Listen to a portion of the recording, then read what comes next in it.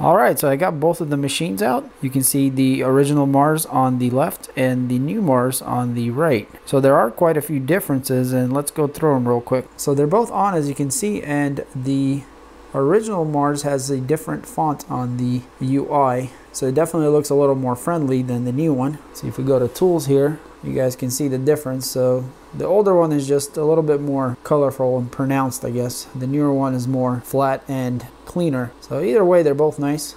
I do prefer the old one, I think, a little better. Just seems to be more friendly. So as far as the base goes, you guys can see they're practically the same.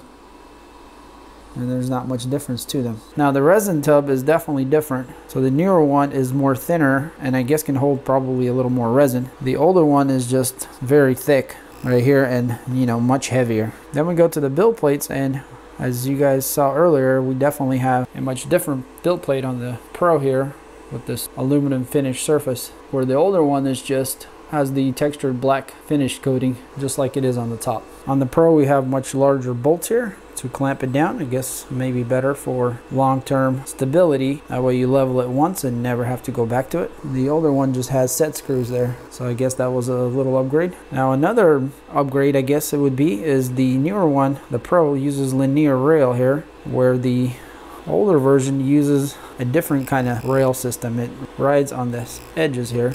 I'm not sure which one would be better, but I'm guessing if the Pro has the linear rail, that is probably the better and more stable option maybe. They both use optical sensors for the Z end stop. The Pro does have a little bit of a wider profile than the original one. It's a little thinner. So obviously our SD card reader goes to the front on the Pro, and on the original one it actually goes on the back. So I'm going to flip these guys around so we can see the back. And the Pro cable has a 90-degree, while the older model just has a straight out, which this is much better because you can, you know, get it closer to the wall without pushing on the cable. Here's our USB port on the older one, and the newer Pro doesn't have anything there, so it's just cleaner on the back. You just have the power switches. So since the Pro has the carbon filter, we can see that there is this breathing hole right here, which this older one doesn't have. So that should help us eliminate some of the resin smells, and I guess just, you know, unwanted fumes are more condensed. But other than that, as you guys can see, they're pretty similar. Now another pretty large difference is on the Pro, the power brick that it comes with is actually a 2 amp, while the original one is a 1.5 amps. So the Pro seems to demand a little more power, and that might have something to do with the UV curing also.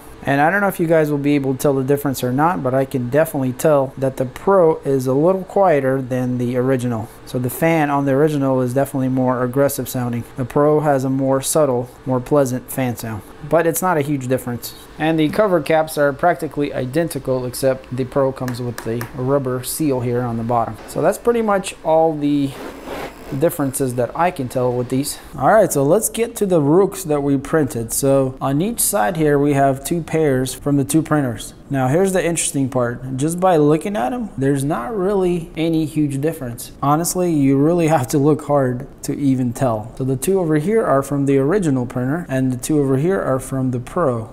And I got a little P underneath them, indicating that's where they're from. Now the thing that I can tell you right away that I noticed is that from the Pro, everything's a little bit more sharper, meaning like the fine details are a little bit more precise or pronounced. And I think that has something to do with the new UV lighting in the Pro that's a little bit stronger and maybe more accurate, and so it's able to reproduce a finer or more precise edging. So let's take one from the Pro here and the regular ones. And the biggest difference you guys can see, and hopefully you can see that pretty well, is the lettering there inside. You can see that the Pro lettering is cleaner than the lettering on the other machine. So it's not like a huge difference, but it's definitely a difference. So here we are looking at the front of it. So the Pro's this one, and you can see how the lettering is a little bit sharper. The printers are very close in their quality. What the Pro is capable is a much finer detail. So if you have a lot of thin, small, detailed prints, the Pro will do a better job. But as you guys can see, the original Mars is quite a impressive printer all by itself. Now let's go ahead and look at other prints we made. So all these prints we're going to be looking at are from the Pro. And here we have a ball, and you guys can see how excellent the detail is on this ball. So this is quite a fine print, and the printer handled this with amazing accuracy. So here we have a little soldier. I didn't take him off the supports. You guys can see the quality and the detail. It's quite amazing. And this gun that he's holding, it's got a sharp edge right here, and it gets really thin. And when you can have precision like this, you know, you got a good printer.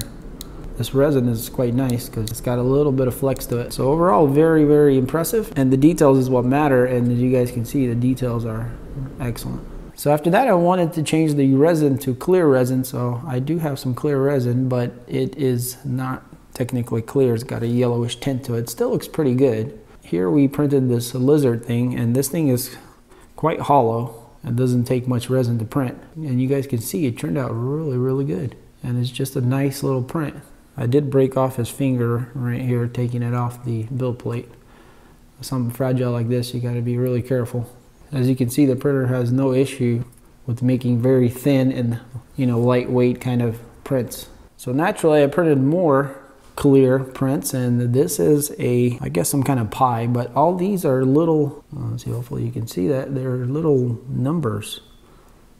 And the accuracy of the detail on those numbers is just phenomenal.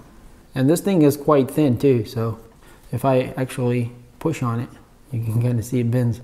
So this resin is actually pretty good for durability. It might not be cured all the way yet, part of the reason. Maybe still curing. And here on the bottom you guys can see the clearness of it. I mean, it's pretty decent. We do have a little pie logo there. So after that, I wanted to print something even more delicate, and this is a very thin walled. I mean, it is ultra thin. I guess this was supposed to be kind of like a diamond, but I just wanted to see how thin I could print something, and it did a pretty good job being very thin, but we had some tears and rips here as it was printing. But overall, it looks pretty good for how thin it is, and it's literally like paper, guys. I mean, maybe even thinner than paper. It's very thin. So after all that clear, I went back to the gray, and here we printed this line. So this line here I actually sliced myself. It was included on the card, but you had to, you know, put supports in and things like that. So I had supports running through here. You can kind of see where I cut them away. The line turned out pretty good overall. I did have a little line going, some layer line, and the reason I have that is because I made him too thin. He's actually quite thin. You can kind of see there's holes here, and he should have been a little thicker. If I squish him hard enough, I can collapse him quite easy. So that was just my mistake, making him too thin. But as far as the details go, they turned out pretty well. So I wouldn't say that, you know, this turned out amazingly well, but still, very nice print. All right, so I saved the best for last, which is this Matter Hackers astronaut looking thing. And this turned out very well. So I wanted to see, you know, how the layers stack up on a smooth surface. And you can see here on his helmet how smooth that is. I mean, this has turned out very nice. So this is hollow. You can see that's the hole here that drained all the resin. But I did make a much, well, hopefully you can see the thickness there. A little bit thicker, or quite a bit thicker. I think it was 1.5 millimeters thickness, which made this very stable, thus eliminating any kind of layering because of, you know, being too soft. And this turned out really, really well. The smooth surfaces are all very nice. So I was very happy how this turned out. And obviously all our details are as perfect as they can be. I think this print was designed more for a regular FDM printer. So these are all the prints that I did. Now I did find an older model that I printed on the non-Pro Mars, and this was this tank here, and I actually kept this. I don't usually keep all my prints because I have way too many of them. But this one I kept because it was so nice and just a cool looking print. And if I share a resin print, I usually like to whip this one out because it's quite unique. So it's a tank. So you guys can see how good the Mars printers are, and the Pro would be even more detailed than this.